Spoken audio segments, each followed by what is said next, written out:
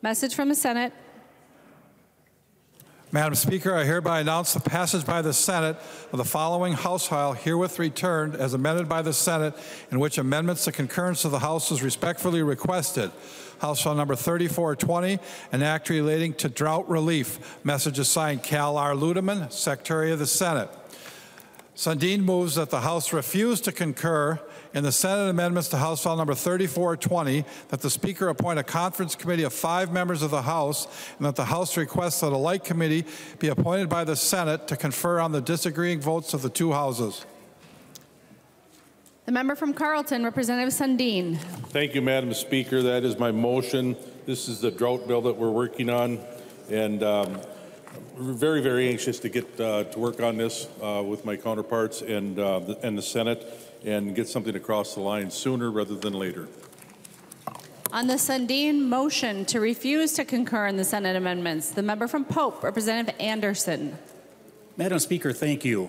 And again, as we're discussing agriculture today and the urgency of getting some of these things done, I would suggest that we move to concur with the Senate and get this done as quickly as we can. You know, this bill has been around for a long time, and the livestock producers especially are in need of the aid that this bill is going to give to them. So I would speak against the motion to not concur with the Senate, and would instead encourage folks to move to concur with the Senate Resolution 3420, Madam Speaker. Representative Anderson, the motion to refuse to concur is a higher motion, so you cannot make a motion to concur at this time. Okay. I would just make a motion for a roll call, Madam Speaker. Representative Anderson requests a roll call. Are there 15 hands? Seeing 15 hands, there will be a roll call. Discussion on the Sundin motion to refuse to concur in the Senate amendments. The member from Isanti, Representative Dowd. Thank you, Madam Speaker. Would Representative Sundin yield for a question? He will yield. Representative Dowd. Thank you, Madam Speaker. Representative Sundin, this is a bill that is pretty important to Minnesota farmers. You know, and it's long overdue. The Senate has passed this. Can you outline for us why you believe we shouldn't, or what in this bill needs to be changed before we should adopt it? It's a motion to refuse to concur, to send it to conference to work out the differences. Can you outline for us what those differences are, what you think needs to happen? Representative Sundin. Thank you very much, Madam Speaker. And some of the differences would include how prescriptive the House language is for distributing $10 million out to the drought areas and the people in need, the ranchers, the producers in need. And the House breaks it down to $10,000 grants to certain farmers in the highest or most impacted drought area first.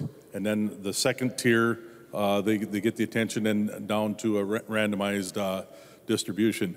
And it allows like a 5-day application period, so people that aren't necessarily tech savvy can also participate in this. So that is one of the greatest differences. Representative Dowd. Thank you, Madam Speaker and members. This is really important. It's important to get this out now. If we don't do it now, this is going to sit until after break, and you know this is already a couple of months overdue, probably. I think we can trust. It'll be the first time I ever said we should trust one of the departments. But let's get this. It's more important to get this money out.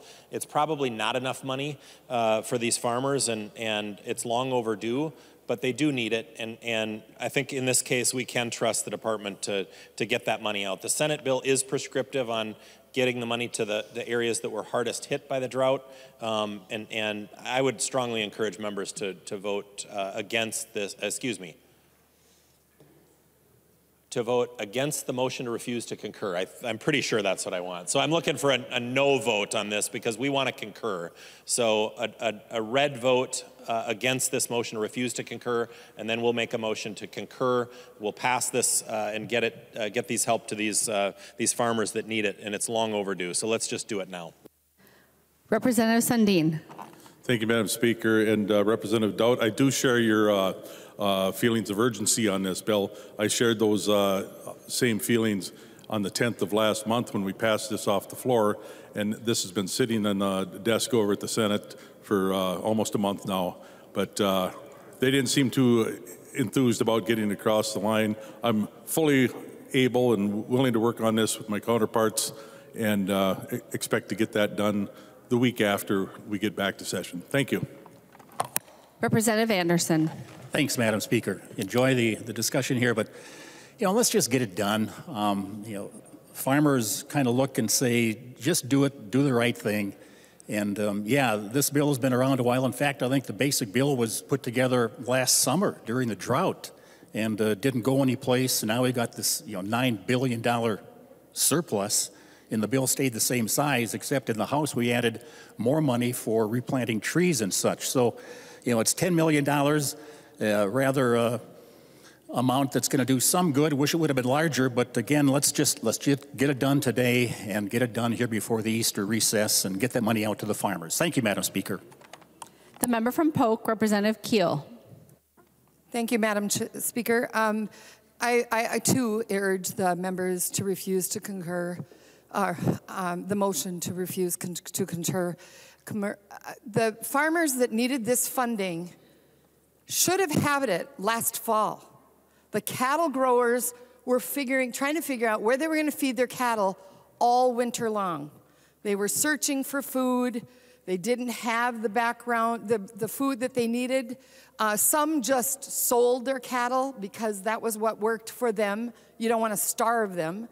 And the losses, the challenges to get back into growing beef at a time when you let your crop, not a right word, your herd down, is immense.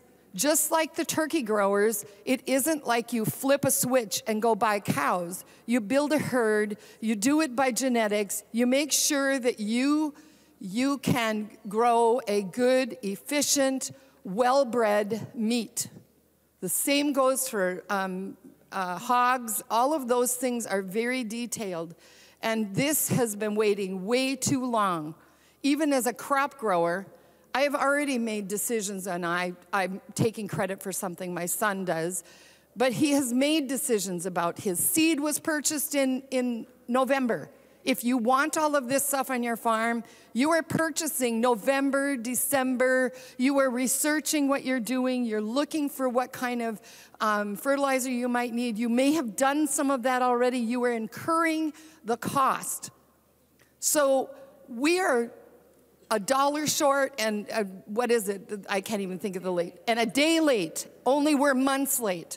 We need to do this. DNR is part of this issue. I believe it's $13 million that are in that bill for DNR. Folks, they're going to exist. And oh, by the way, some of my trees that looked pretty poor last fall may come back. I'll wait to see if they work. But we're going to pour money into that and replace. Trees are important. I wouldn't argue that. But we've got time. We don't have time with agriculture. Thank you, Madam Speaker. The member from Aitkin, Representative Lewick. Thank you, Madam Chair, or Madam Speaker. Yeah, I echo the thoughts and comments of previous speakers. One of the things that I think those of you who don't have both feet in agriculture, and there's very few of us that are still serving, you need to understand two things. One, very simply, the drought occurred last summer, last fall. The damage has been done. Simply waiting and taking cheap shots at our friends across the building and whining over how long this has taken. Shame on all of us. Shame on all of us. Members of the public, I will apologize to you. The rest of the members will have to make their own decision for continuing to stonewall on this. And it's another few weeks. Here's the things to remember. and sometimes you got to have a sense of humor when you work around here. Here's how silly all 134 of us are going to look. We wait a few more weeks, you know, the weather could change. We could very well be facing, you know, we get one of these huge 4, 5, 6 inch rainfall, short period of time. We could be trying to sort out a flood issue while this drought relief proposal, very small one, still is sitting here on our desks because for whatever reason, I guess, you know, we can't act quickly in a reasonable manner. So think about this, folks. You want to be known as the group that was just sitting around twiddling their thumbs, unable to act in a reasonable and a responsible manner. And the next thing we know, the good Lord dumps 5 or 6 inches of rain on us. And our next emergency, while we've ignored this one, is a flood. Think about that, members. I would urge you to vote no, and let's do the right thing and send this thing to the governor today. Thank you. The member from Traverse, Representative Backer. Yeah, thank you, Madam Speaker and members. Representative Keough said it correctly. These things are planned ahead of time. Waiting till afterwards just shows to our farmers that we really don't care about this process. We have the opportunity to act now. This is one of the reasons people get challenged with politics. There's a need, and we know the need. This bill is it does what it needs to do, and then we're arguing about a comma or a dot. That's how my farmers that I represent look at this. And we are not a day late, we're months late, and now we're going to even add more to it. This is what makes us look bad down here, because what it looks like is we're only concerned about what's on the east side of the state instead in the central and the western part of the state. Now is the time. Let's move and get this moved, just like we just did a couple of minutes ago with the turkeys, chickens, and that scenario with the avian flu. Thank you, members. Appreciate your time. Further discussion on the Sundin motion. Representative Dowd. Thank you, Madam Speaker. I know it's unconventional to speak a second time on a bill, but I asked Representative Sundin to yield. He's the author, I assume, of the House bill, and asked a question what the difference was and why we would not concur, to which he explained a few differences in how the money would go out, but didn't say a word about the fact that there's $13 million in this bill for the DNR.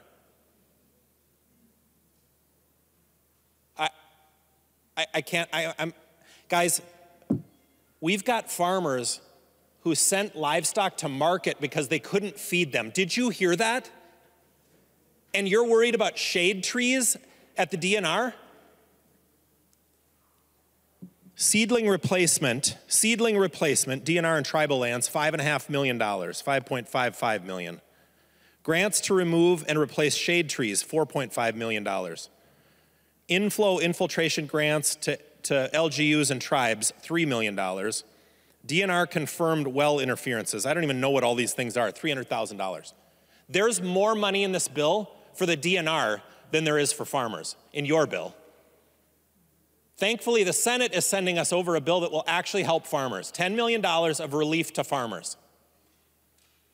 If you want to know why people in greater Minnesota think that Democrats don't support agriculture and don't support farmers, this is why. Think back to this moment if that question ever pops into your mind. If you want to maybe these things for the DNR are really worthy, but I guarantee you they are not an emergency. But I've got farmers sitting within 3 feet of me who are telling me right now that they believe that farmers in this state have lost their livelihoods and their businesses because banks are saying, no, we're not going to borrow you any money. This is real money that people needed to save their farms. Farmers in this state sent their livestock to market and probably lost money because they didn't have the resources to feed them. And when you were asked to step up and help these people, and don't blame the Senate that this bill sat over there for a month. It sat at this desk for a week and a half. This concurrence sat here for a week and a half. I didn't know about this stuff. I genuinely asked, what are the differences in the bill? Not a word about the fact that you've got 60% of your bill is for the DNR. It's not even to help farmers. But every time I've ever heard this bill referred to in the press, it's the drought relief bill. Well, there might be a state agency that's having a drought, that it's an emergency, we gotta help them. Guys, this is the moment where you should reconsider your priorities. We can fund a state agency. We got plenty of time to do that. We're gonna be here for 6 weeks yet. You got plenty of time to fund the DNR if you want to. But what's happening right now is you are holding hostage money to farmers who are losing their livelihoods because you want to save shade trees at the DNR. That's what's happening. And I didn't even know about it until I got this document handed to me right now. And if I'm shocked reading it, I can only imagine how farmers who are losing their farms feel about your lack of action and the fact that you're holding their money hostage today because you want money for shade trees at the DNR. I am shocked. Please reconsider your position. You are wrong. This is your opportunity to send $10 million to actually help farmers in this state. Please vote no on this motion to refuse to concur. Let's bring up a motion to concur. Let's pass that, and let's pass this bill now before you force another 2-week delay on these farmers. Any further discussion on the motion to refuse to concur? The clerk will take the roll on the motion.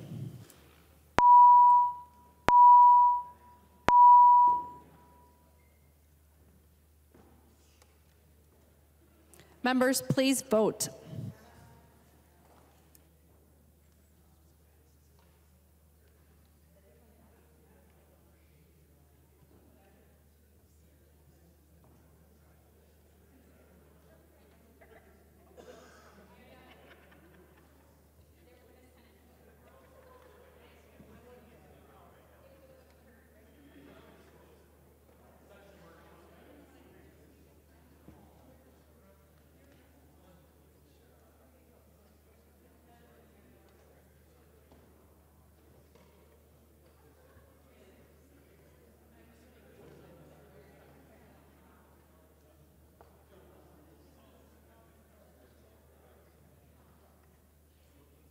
Will the chief clerk please call the names of the members who've not yet voted?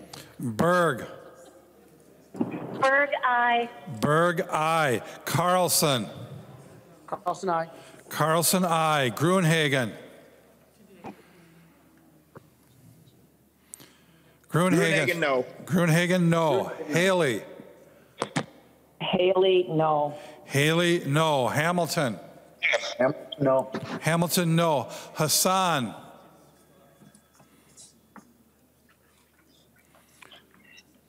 Hassan. Hausman. Hausman, aye. Hausman, aye. Hertas. Hertas, no. Hertas, no. Mariani. Mariani, aye. Mariani, aye. Mason. Mason, aye. Mason, aye. McDonald. Donald, no. McDonald, no. Noor. Noor, aye. Noor, aye. O'Neill. O'Neill, no. O'Neill. O'Neill, no. O'Neill, no. Pinto.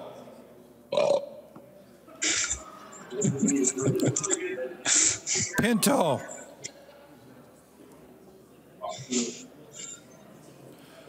Rasmussen. Rasmussen, no. Rasmussen, no. Thompson.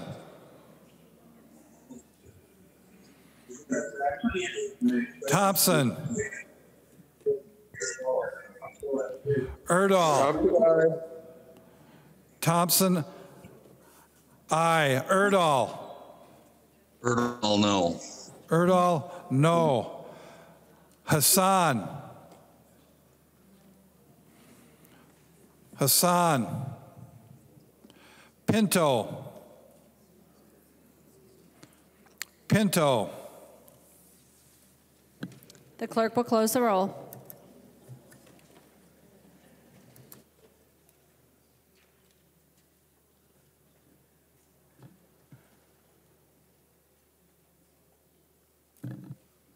There being 68 ayes and 63 nays, the motion to refuse to concur prevails.